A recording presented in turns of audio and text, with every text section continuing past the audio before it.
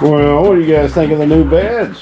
Oh, what's that? Somebody killed a lizard. We have a lizard tail and a part of a torso, it appears to be. I won't show that. New beds came today, as you can see.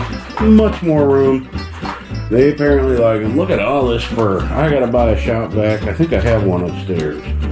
But, yeah, this concrete's gonna be hard to maintain. We gotta get the floor in here soon. Yeah, I'm gonna have to pull some of this back because I haven't done electrical, and I'm running a water line to this side of the building for my garden hose.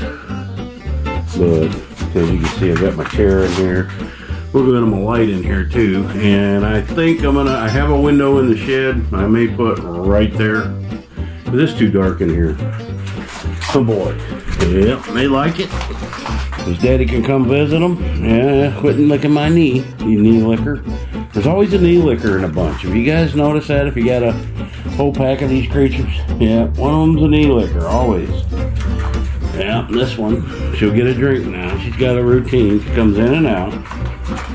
And then she wants a drink.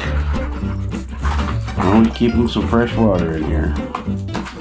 We got the fan and air conditioner turned off now, but we'll turn the fan back on, but it's too loud. But they like their apartment. Yeah. There she comes. She's going to come right back in. I know my dogs, guys. I know my dogs.